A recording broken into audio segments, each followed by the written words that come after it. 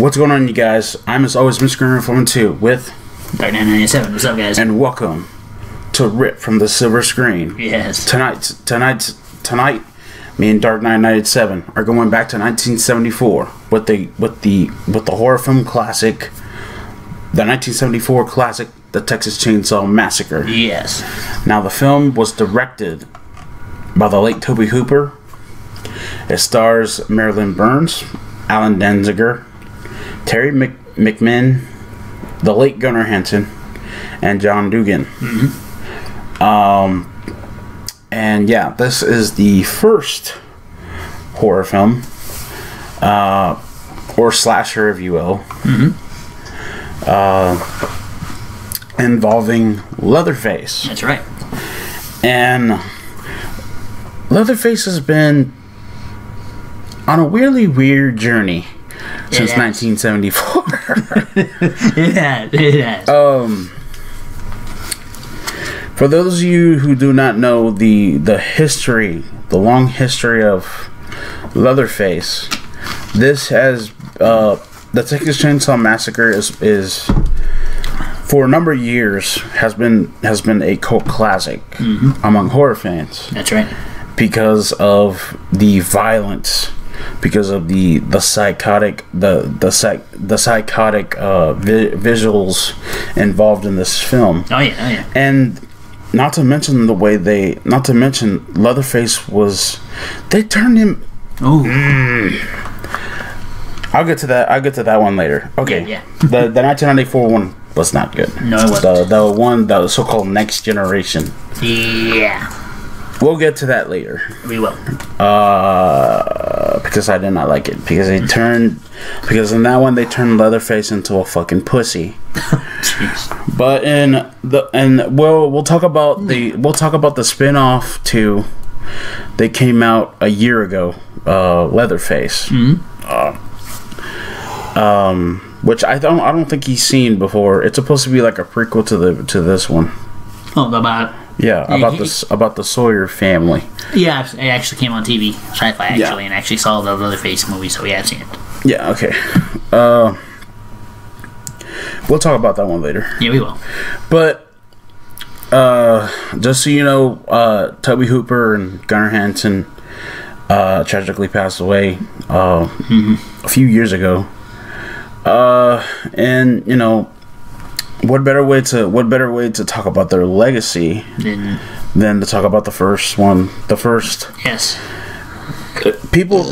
I don't know if Michael Myers was the first slasher, or if Leatherface was the first slasher. But I think some people would agree that they are the two top slashers that made the horror genre, that made the slasher genre what it is today. Yes.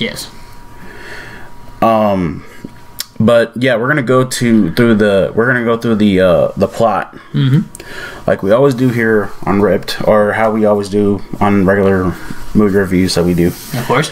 And we're gonna give our thoughts. We're gonna have a discussion here. Yep. On the film as well, and also we're going to talk about we're going to talk about the legacy, and how we feel about the other films for this franchise. That's right. So the movie starts as Sally Hardesty and her paraplegic brother Franklin travel with three friends, Jerry, Kirk, and Pam, to visit the grave of the Hardesty's grandfather to investigate reports of suspected vandalism and grave robbery. Afterwards, they decide to visit the old Hardesty family homestead. Along the way, they pick up a hitchhiker who talks about his family who worked at the old slaughterhouse.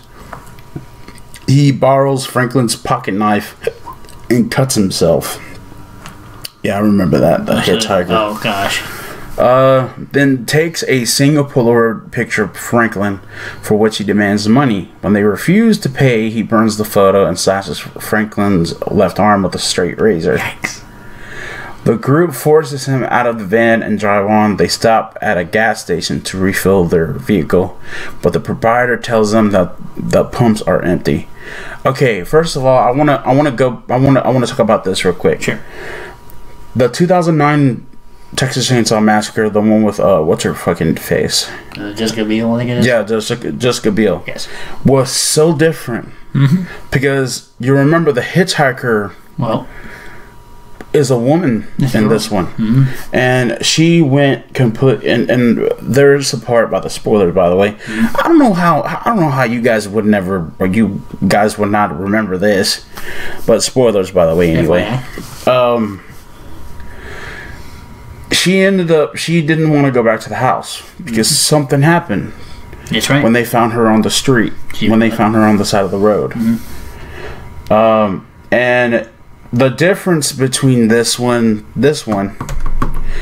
and the 2009 one was that 2009 one, the group was a little goofy. Right. They were gonna go see a Leonard Skinner concert. These people were gonna go visit the grandfather's grave. That's right. So that's the difference. But yeah. So yeah, the hitchhiker in this one was kind of really psychotic. No, yeah, it was. But what I liked about the original, what I liked about the 2009 one is that you could feel for the lady in the back of the when they picked her up, because she was scared out of her mind. Yeah, like she'd been through hell. Yeah, like she'd been through hell. And what I love about that one is that you can what I love about that one is what they did with the bullet hole. Yeah. How they panned out. Yeah. You see how it pans out is that you start with the friends. You start with the friends and they slowly pans out, going right to the bullet hole where she pulled the trigger into herself, right out the back of the window. Jeez. I have never seen it done like that, and that's visually good. Yeah. That is visually amazing. But we're gonna talk about this one. Yeah. Okay, so they continue toward the homestead, and intending to return to the gas station once it was received a fuel delivery. When they arrive, Franklin tells Kirk and Pam about a local swimming hole, and the couple go to find it. They stumble upon a nearby house, and Kirk calls out for gas, entering through the unlocked door while Pam waits outside. Leatherface suddenly appears and kills Kirk with a hammer. Oh my god. Oh, goodness God. Yeah, let's talk about that scene real quick. That was the most... When he hit him with that damn hammer, you could see that he was twitching. Oh. His whole body started twitching, and it was some brutal. It was some brutal shit. That what happened to him. But anyway. Yeah. Okay. So. Let's see here. Where am I? Okay. Pam enters soon after and trips into a room filled with furniture made from human bones. Oh, the dinner scene. Shit. Coming up. She attempts to flee, but Leatherface catches her and impales her on a meat hook, making her watch as he butchers Kirk with a chainsaw.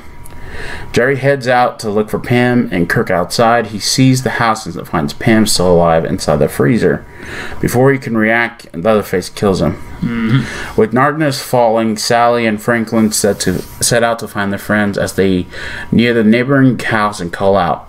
Leatherface lunges from the darkness and kills Franklin with a chainsaw. Sally runs toward the house, finds the desiccated remains of an elderly couple upstairs. She escapes from Leatherface by jumping through a second-floor window and flees to the gas station. The proprietor calms her with offers of help, but then ties her up and gags her and forces her into his truck.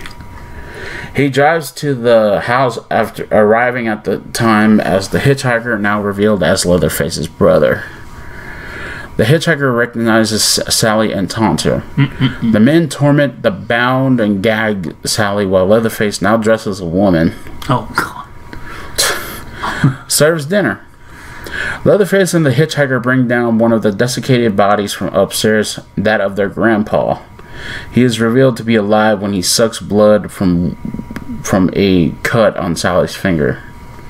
They decide that Grandpa, the best killer in the old slaughterhouse, should kill Sally. He tries to hit her with a hammer, but he is too weak. In the ensuing struggle, she breaks free, leaps through a window, and flees to the road. Leatherface and the hitchhiker give chase, but the latter is run over, killed by a passing truck. Leatherface attacks the truck with his chainsaw. When the driver stops to help, he knocks Leatherface down with a pipe wrench, causing the chainsaw to cut his leg.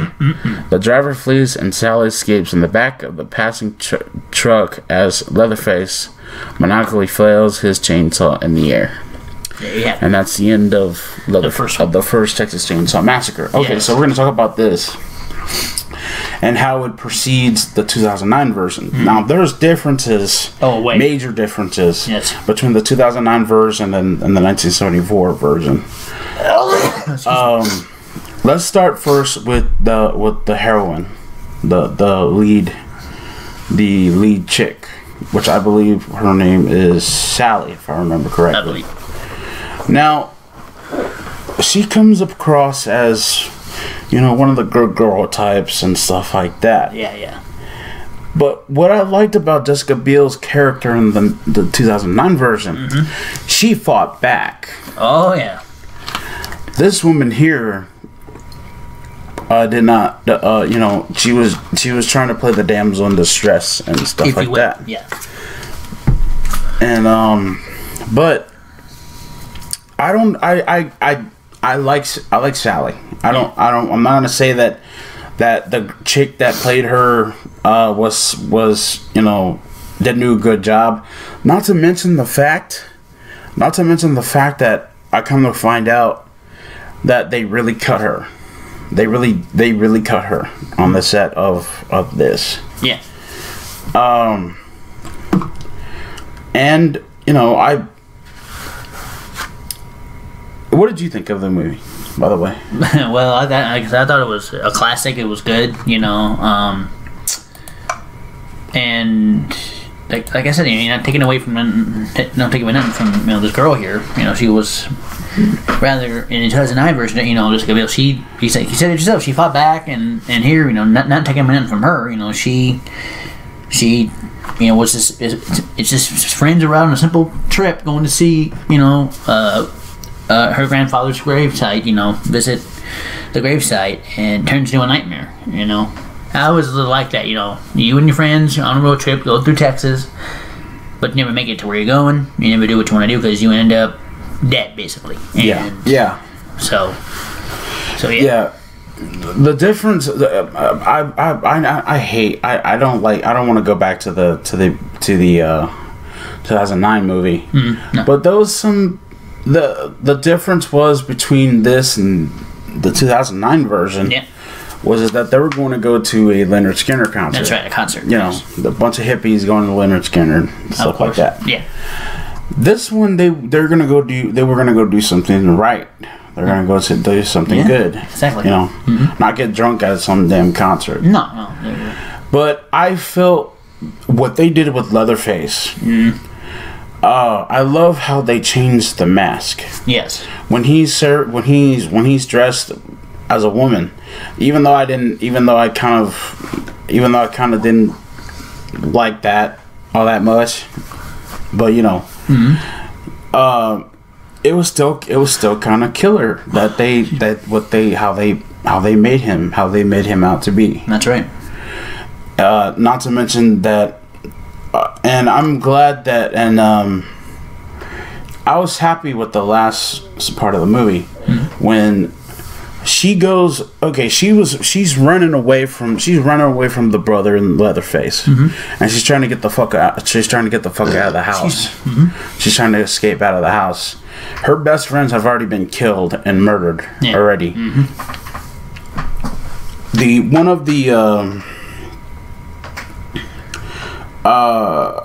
I think it's the cousin.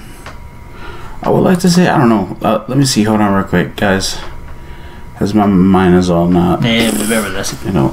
Let me see if I can find who they played. You have to go up to cast or let's see that. But Well, the cast is here, but I want to find out who exactly they played. Because I don't really remember casting. Yeah, click there. Let's see. Okay, so alright, here it is. Okay, so I'm trying to remember who exactly it was. I think it was Drayton. I don't know if it was Drayton or Evans. Grandpa Sawyer. The narrator. I forget who exactly it was. They were trying to. He was the guy that was sitting next to the hitchhiker. Oh, Not the grandfather. No. Because Leatherface was sitting on this side of the room. Right. When they had her in the dining room scene, remember? Yeah, I remember. They made him in the Leatherface one. They made him out to be I think it was Drayton. Yeah. If I remember correctly, I think. So. Yeah. They had made him out to be his in the prequel. They had made him out to be like some a stone cold killer and stuff like that. Yep. But in this one, you could see that he didn't want to do it. Mm-hmm. You could see that he didn't want to. So we'll talk about the one from the 2017 version another day. Yeah, we will. But because I got a lot to say about that. Yeah, definitely. But what we're okay. Okay, so Leatherface. I like how they put him together. I like how his character. I love how Gunnar Hansen played him. And then we get the chainsaw dance. Yes. The legendary chainsaw dance that Gunnar Hansen said that if Toby Hooper if the director was any closer, he would have killed him then and there. Oh my god. I guess they hated each other for some strange odd reason or something. I don't know what the deal is. Yeah. I'm not saying that it's confirmed that they hated each other, but I have no idea. Yeah. Let me know in the comments section down below that they hate each other in real life. Tell us that. Give us some insight. But yeah, I felt like this had that psychedelic feel to it. This was you could tell that it was an exploitation film, that it was a psychotic horror film. Yep. And stuff like that. And I loved every minute of it. Oh yeah. I loved from the very beginning. I kind of wish that they could have done a little. I kind of wish though that they could have done some other things with the film. But did I have a problem with it? No. I didn't have no problem whatsoever with this film, the 1974 Texas Chainsaw Massacre. But it is very different from the 2009 version. Very, very, very. And we'll go around and before we show you guys the rating that me and him thought about. Let's talk about the legacy of Texas Chainsaw Massacre. This whole thing is based on the actual murders by serial killer Ed Gein. Yeah, that's right. Ed Gein was a sick, psychotic motherfucker. Yes, he was. That murdered that. If you've ever read anything into the murders and stuff like that for Ed Gein and stuff like that, but this film, like many others, is considered to be one of the greatest, most controversial for reasons unbeknownst to me. This has to be one of the most greatest horror films to ever come out in cinema. Definitely. And I think me and you would agree that this film deserves a 10 out of 10. Yes. You damn right it's going to be 10 out of 10 because this film, I have it without the highs. This film began in 1974. Yeah. So, Leatherface began the slasher genre. He did.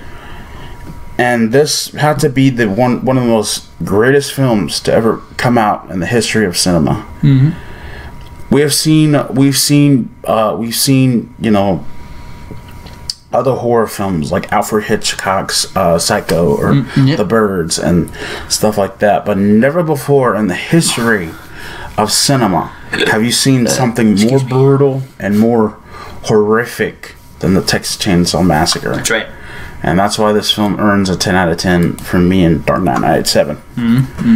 And yeah, I love this film. So does he. I did too. And, you know, what I like to say, what I want to say is that Gunnar Hansen and Toby Cooper, they did one hell of a job with this film. Yes, they did. And I commend them for it. Same here. And by the way, rest in peace. Yes, indeed. Their memories will never be forgotten. Never.